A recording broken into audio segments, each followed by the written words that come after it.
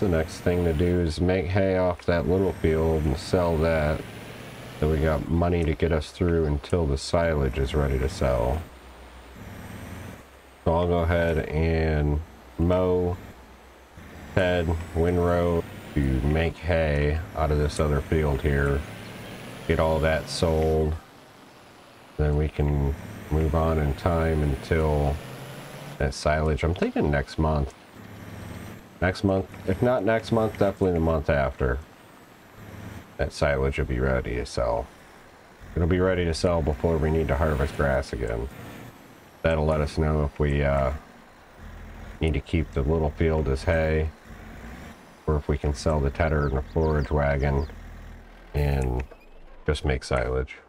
But I think we're going to end up getting a decent return. So let me get this done, and then I'll catch back up to you when it's time to sell the silage.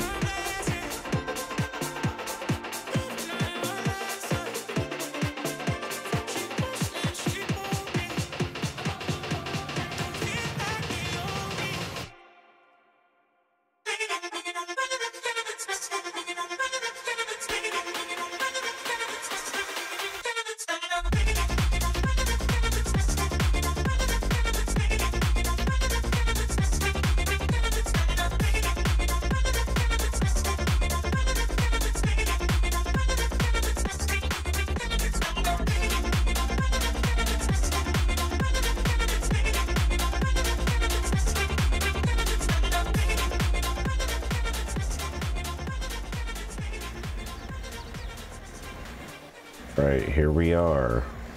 See what we make off of this. Back on to the grate. Get rid of the straps. Nope. Get rid of the straps. There we go. Made $32,502 off that load. That's pretty good. I think I made $8,000 off of the hay on the small field. I know we ended the day yesterday with $10,000, so that was plenty enough. We're at $41,000 right now. Definitely would like to upgrade to a baler with a wrapper. We can. They're fairly expensive, huh? 78,000. You don't wrap, do you? Oh. 78,000, the cheapest one with a wrapper. We may have to do the whole process again.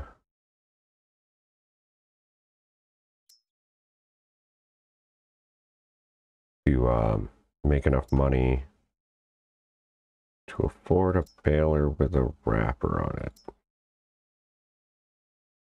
Yeah, well, we can get a quick bale for 60,000. So that's only 20,000 off. So if we do that whole process again, we would be able to afford quick bale. And then maybe also a bale loader. That's 50,000. That's expensive. Everything is so expensive these days. Let me see what we would get for what would we be swapping out? That would be our baler for 14. And then we could get rid of the forage wagon. That's $4,000. Almost $5,000 back. On the tedder. 6, 7, 8,000. I mean, we're fairly close right now. We actually have logs too. So we could do that. We could sell our baler, our bale wrapper, our forage wagon, and our tedder, and a truckload of logs, and upgrade to a baler with a wrapper. Because that would save a lot of time and energy. So we'll probably do that in the next episode. We'll do that. We'll upgrade, and then we'll mow and windrow and bale with the wrapper and see how much faster that process is. And at that point, we'll be doing silage on both, because I think we should have plenty. And if not, after we buy the new baler, we may have to sell another load of logs just to make sure we have money for our expenses for the day, for the month, the loan payment and the property maintenance expenses and stuff. But that will be next time. It'll be what we do, get ourselves a little bit better equipment, get that all swapped around, and then do another silage run on both fields, see what we make off of that, see if we can upgrade our equipment even further, because what I would like to have is eventually I'd like to get I don't know where to park this trailer, it's a little big for everything. Eventually I'd like to get a tractor that has a 3-point on the front, PTO on the front as well, and get an upgraded set of mowers. There's a Pottinger set that will swath as you mow, so it'll just mow it and put it all in a big line, so you only have 2 steps. You mow and then you bale. Not that windrowing takes a long time, but it is another step. That would get rid of that step.